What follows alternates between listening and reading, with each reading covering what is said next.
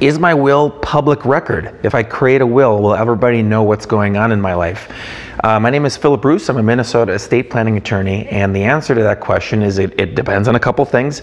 In Minnesota, if you create a will, you have the ability to file that with the court for safekeeping. That's becoming less and less common because privacy laws are making it more and more challenging to get a hold of that will after death. So almost universally at this point, folks create a will and they just keep it in their house and they make sure their family knows where it is.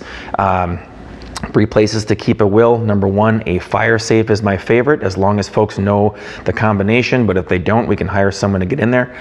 If you have that drawer where you keep your important things like insurance, etc., that's my next favorite. My least favorite is safe deposit boxes, only because it is so rare that we put another person's name as the backup signer on those.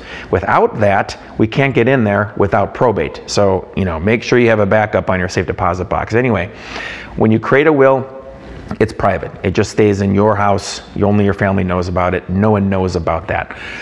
But the other half of that is at death, then we go to probate. Wills control the probate process. Wills tell a judge who's in charge, who gets the stuff, which bills do we pay in which order. All that can be controlled on some level with your will document. Your will is a court document. So after death, wills go through probate. Probate is a public process.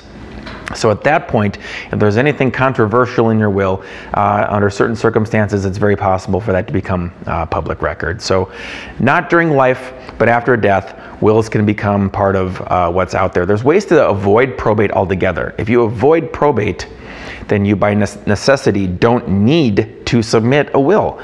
There's ways to do that, such as revocable trusts. We've talked about that a lot, and also beneficiary designations on your accounts. Depends what you have. If you have real estate, there's a couple tools available if you want to skip the probate process and keep things private.